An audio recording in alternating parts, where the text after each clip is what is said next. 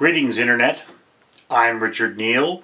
This is my wall of derelict technologies. And I'm naked, so this must be a naked blog.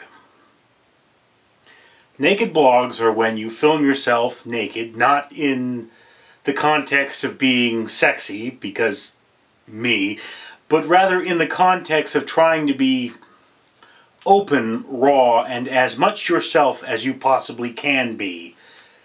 This is why I'm in this environment tonight, because all of these objects are mine and they're all part of my life, so I sort of extend into this room.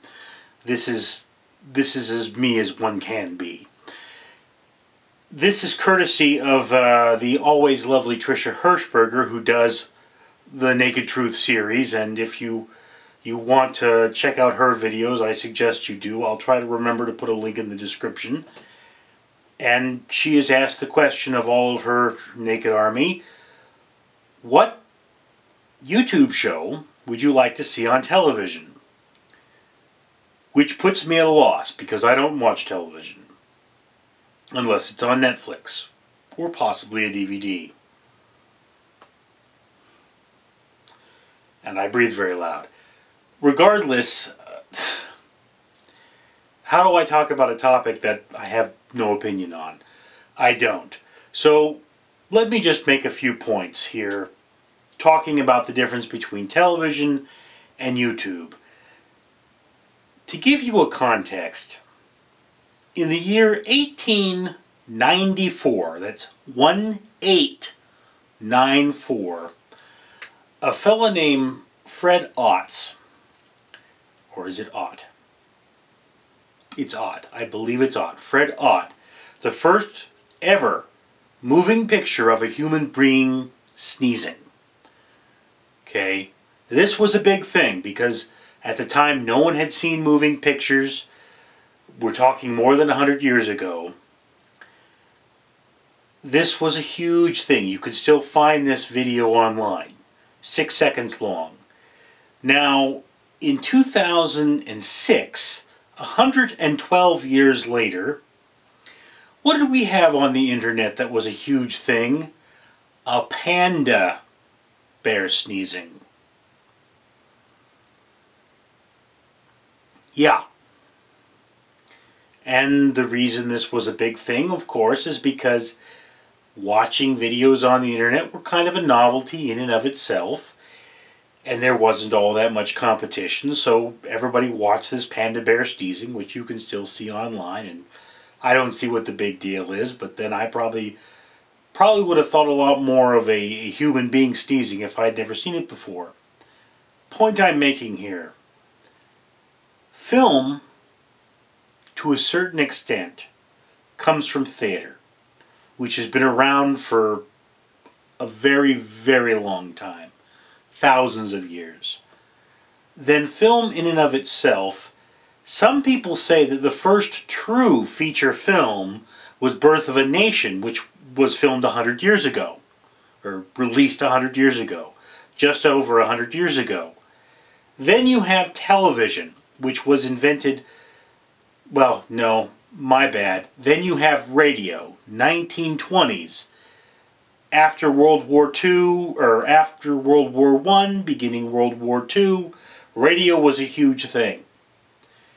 And then right before World War II starts, you have the birth of television, and the war actually delays the popularization of television till it's over, because production goes into other things. So now you've had all of these sort of things just happen. Then, around the 80s, I'm not sure exactly when, you had home video, which this was a big thing. Suddenly, you could own a piece of film. You could own moving film with sound, and you could take it home and watch it on demand. This was a huge thing. Now, here we have YouTube, which is not that old of a medium. And it's not truly a medium. It's streaming is the medium, and YouTube is a user-generated medium, as opposed to more like Netflix, which is sort of the cable of streaming. Understand it that way. Now, when you look at it, streaming's not that old. The idea of a user-generated platform is not that old.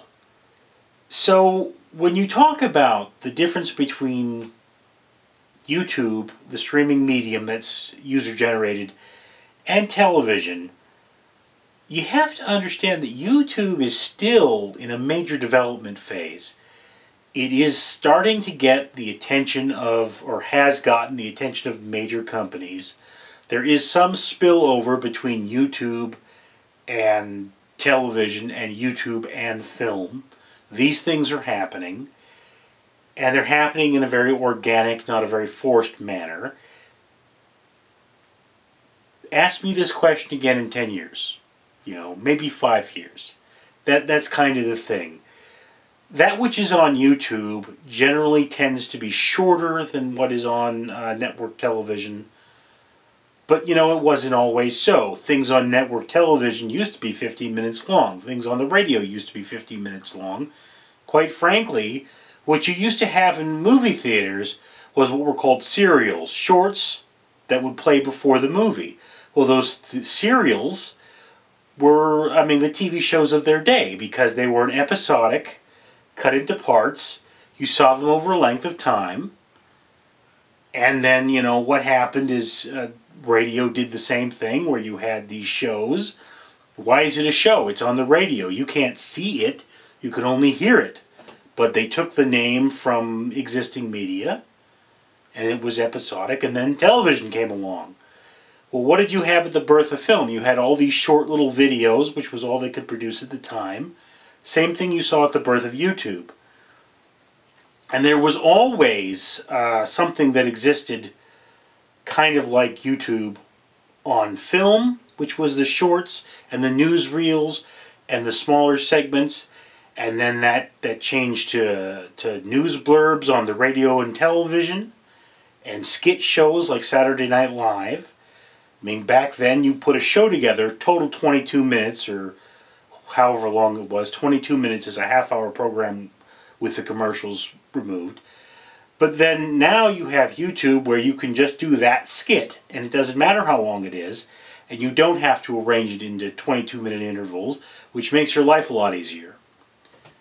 So YouTube and this kind of streaming medium is taking up the place that those things used to have. And that's kind of where that's going. So YouTube is this sort of proving ground for a lot of more modern talent. And I think in the future years you're going to see maybe the big-time studios looking at YouTube and saying, is there a star on there we can pull who already has kind of a charisma? We can see what their work is like. We can see what their longevity is like. And maybe bring them onto television or onto film. But you'll see that after a while. That's one of those things. I mean, it was a big thing when I was in college, the early 2000s. People were saying, actors, actresses, please stop getting cosmetic surgery, because you all look the same now. We want something unique. We want something the audience hasn't seen before. We don't want cookie-cutter people on film anymore. This is YouTube. Most of the people on YouTube are real people. We haven't had plastic surgery. I know I haven't, although I certainly could use some. They're saying they could get rid of my double chin now. What do you think? I'll tell you what I think. I think the lights in here are just a little too bright. That's what I think. I don't know what I can do about that, but I'll try something later.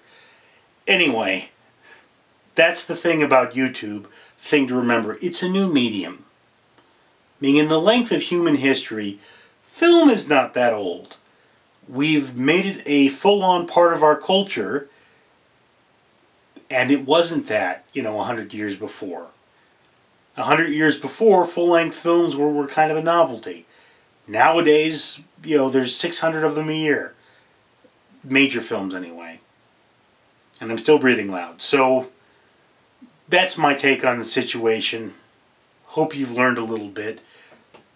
Hope I can learn to control my breathing a little bit. And I'm going to have to change out these light bulbs or something. This is just way too bright. Anyway, please like and subscribe. Let me know how I'm doing. Do these lights work? Should I change out the bulbs, get something a little less? I mean, seriously, this is just crazy. Anyway, yes. And Trisha likes to link to her videos, so if you check out her service or her blogs and whatever have you, you may be inspired to do one of these of your own. Trisha, if you've watched this far, yes, you may link to this video. I've been talking too long and have other things to do. So, peace out.